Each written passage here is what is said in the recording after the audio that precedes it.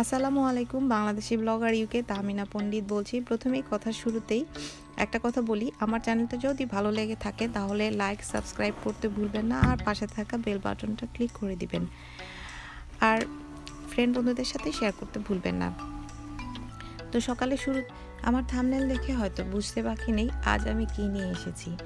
আমি সকালে ঘুম থেকে উঠেই প্রথমে পর্দাগুলো সরিয়ে দিই, আর বাহিরের আলো যাতে ঘরে চলে আসে।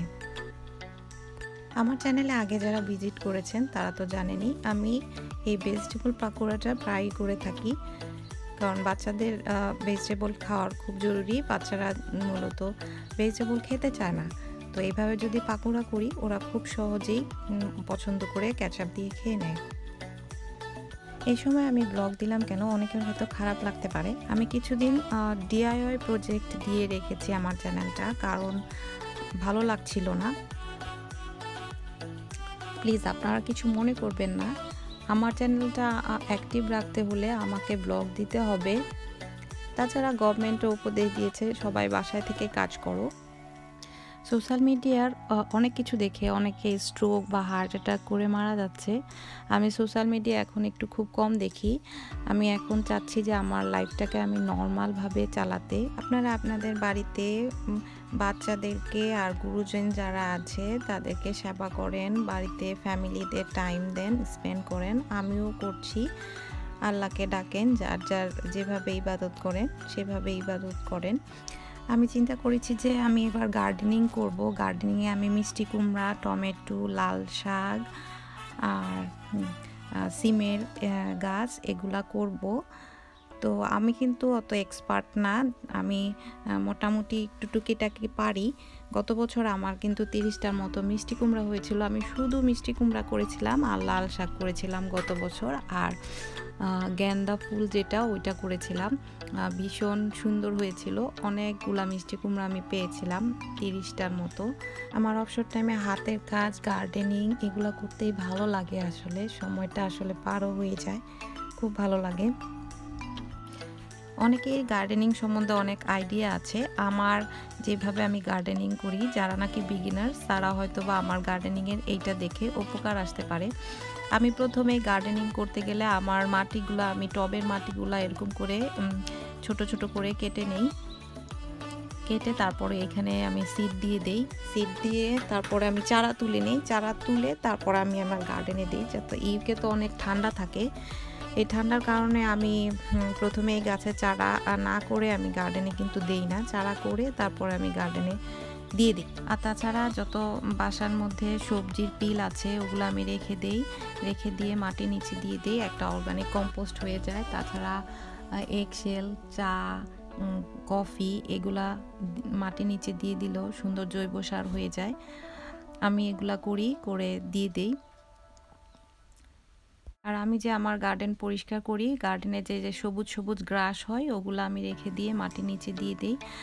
10-15 দিনের মধ্যেই একটা কম্পোস্ট হয়ে যায়। তো লেবু আর কমলা ছাড়া আমি সব কিছুই দিই। তাছাড়া আমি বাইরে থেকে সার নিয়ে এসেও দিয়ে থাকি। এবার তো করোনার জন্যে কি হবে জানি না। আমি এভাবেই করতে পছন্দ করি, যে যেভাবে পছন্দ করে করতে, আমি এভাবেই করতে পছন্দ করি।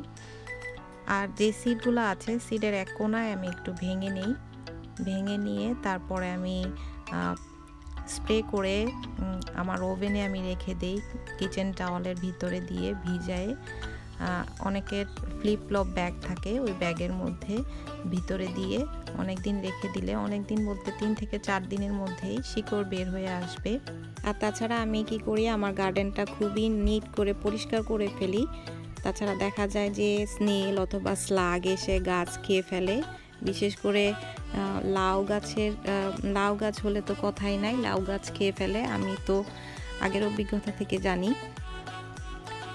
তো অনেকে ইচ্ছা করলে লাউ গাছের নিচে ক্যাকটাস দিয়ে রাখতে পারেন। আমি জানি যে ক্যাকটাস দিলে কোনো স্নেল অথবা স্লাগ উঠে আসলে ক্যাকটাসের মধ্যে কাঁটা থাকে, ওই ক্যাকটাসের জন্যে স্নেল অথবা স্লাগ এসে লাউ গাছের পাতা খেতে পারবে না, পাতা অথবা লাউ গাছটা খেতে পারবে না। আমি তো এরকম করেই করি। আসলে অনেকক্ষণ থেকে বকবক করতেছি, আর যদি খারাপ লাগে তাহলে ক্ষমা সুন্দর দৃষ্টিতে দেখবেন।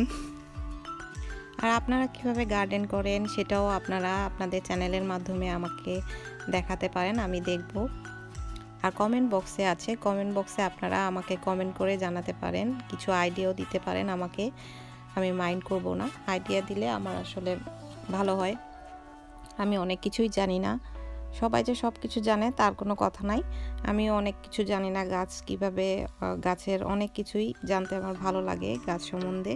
যে কোনো কিছু কমেন্ট করে আমাকে জানাতে পারেন যে কিভাবে আরও ডেভেলপ করতে পারি আমার গার্ডেনকে। আমি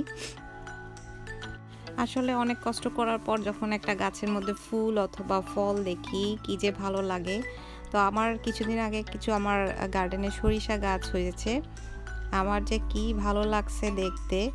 আসলে সরিষা গাছের কিন্তু ফুল দিয়ে অনেক সময় পাকুড়া বানানো যায়, পাকুড়া বানায় খেলে কিন্তু অনেক ভালো লাগে, কিন্তু আমি কিন্তু ছিঁড়ি নাই। আমার যে কি ভালো লাগছে ফুলগুলা দেখে। এই প্রথম আমার গার্ডেনে সরিষা গাছ হয়েছে। আর কিছু ফুল একাই হয়ে গেছে, কারণ এবার আমি কোনো গাছ নিয়ে আসতে পারি নাই, একা ফুল হয়েছে। আমার যে কি ভালো লেগেছে, আসলে আমার এইভাবে ভালো লাগে। তো এই যে দেখতে পাচ্ছেন, আমি প্রথমেই কিছু লেবু আর কমলার বিচি নিয়েছি। কমলার বিচিগুলা এক সাইড দিয়ে আমি একটু ভেঙে নিচ্ছি। ভেঙে নিলে শিকড়গুলা খুব সহজেই তাড়াতাড়ি বের হতে সুবিধা হয়। তো আমি দেখিয়ে দিচ্ছি আমার কিভাবে আমি ওভেনের ভিতর রেখে দিই। আমি একটা ট্রের মধ্যে, আমার ফ্লিপলপ ব্যাগ ছিল না, আমি কিছু ব্যাগ ছিল আগেরই, যেমন ধরেন এই কর্নফ্লেক্সের ব্যাগ ছিল, আমি ওটা রেখে দিয়েছি। তারপর সবজি যে খাই ওগুলার ব্যাগগুলো আমি রেখে দিয়েছি, ওগুলার ভিতরে আমি দিয়ে ক্লিপ দিয়ে আটকিয়ে রেখেছি। তো আমার এই যে সিমের গাছ দেখতে পাচ্ছেন, সিমের এখনও শিকড় বের হয় নাই, ওই দিনে আমি দিয়েছিলাম। তো এগুলো হচ্ছে মিষ্টি কুমড়ার গাছ। এগুলার শিকড়টা আমি কিভাবে বের হলো, 3 থেকে 4 দিনের মধ্যে আবার এতগুলা শিকড় বের হয়ে গেছে। আসলে দেখতে যে কি আনন্দ লাগলো আমার। এবার মনে হয় ওয়েদার একটু ভালোর জন্যে আরও তাড়াতাড়ি শিকড় বের হয়ে যাচ্ছে। আমাদের লন্ডনে এবার ওয়েদারগুলো কিন্তু খুবই সুন্দর যাচ্ছে। দেখেন কি যে সুন্দর হয়ে শিকড় বের হয়েছে, একদম বড় হয়ে বের হয়ে গেছে 2 থেকে 3 দিনের মধ্যেই। আর মিষ্টি কুমড়া একটু বেহাইয়া টাইপের, মানে দিলেই হয়ে যায়। অনেকগুলা আমার বের হয়ে গেছে, খুব খুশি লাগে আসলে এরকম যদি মানে খুব তাড়াতাড়ি বের হয়ে যায় শিকড়। আর আমি এখানে স্ট্রবেরিও দিয়েছি, দেখি কি হয়। এবার আমি বুনবো, ট্রাই করব। কত কথা বললাম আর কত কাজ করলাম, একটা লাইক তো ডিজার্ভ করি না? প্লিজ একটা লাইক দিয়ে দিবেন আমার চ্যানেলটাতে।